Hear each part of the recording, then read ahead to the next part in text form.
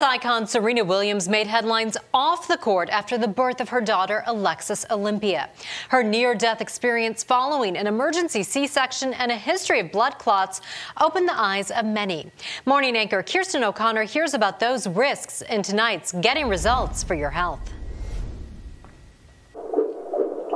Listen to Jude. We met mommy-to-be Tamara Drummond listening to her baby's heartbeat.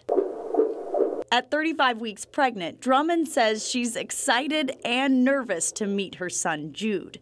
We met up with her at the Easy Access Women's Health Clinic in Pine Hills. I tried a few other places, however, because I was so far along, they said that I'm a liability. A liability, she says, because she was too far along in her pregnancy. She moved to Florida from Jamaica and sought care after her first trimester.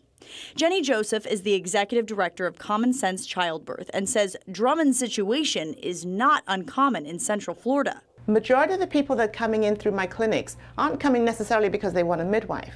They're coming because we're the only safety net. According to the Centers for Disease Control, the risk of pregnancy-related deaths for black women is 3 to 4 times higher than the risk for white women.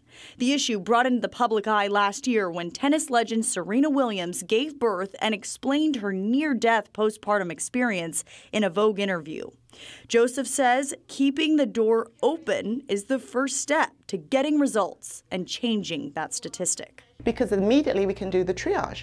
We can see, oh, you're safe to stay here, we're midwives, so that we take low-risk cases. Or no, you're not safe to stay here, but we can get you now to a physician or to a perinatologist high-risk clinic. Access first, connections, education and support for the families. But it doesn't stop there. I do see a lot of women doing a lot of research. Joseph's patient, Akila Collier, says it's time to stop the blame game. Maybe they have a language barrier, and they need someone to sit down with them and explain to them the terminology on the applications.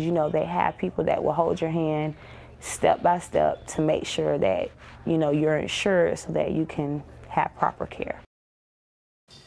And right after her interview with Kirsten, Jenny Joseph was on her way to the Vatican to share her work on maternal health in Florida with the Pope. And I tell you, wow. I've met her several times. She is incredible and doing such amazing work in our community. Absolutely. I think we've done a lot of stories with her in the past as well. Yeah.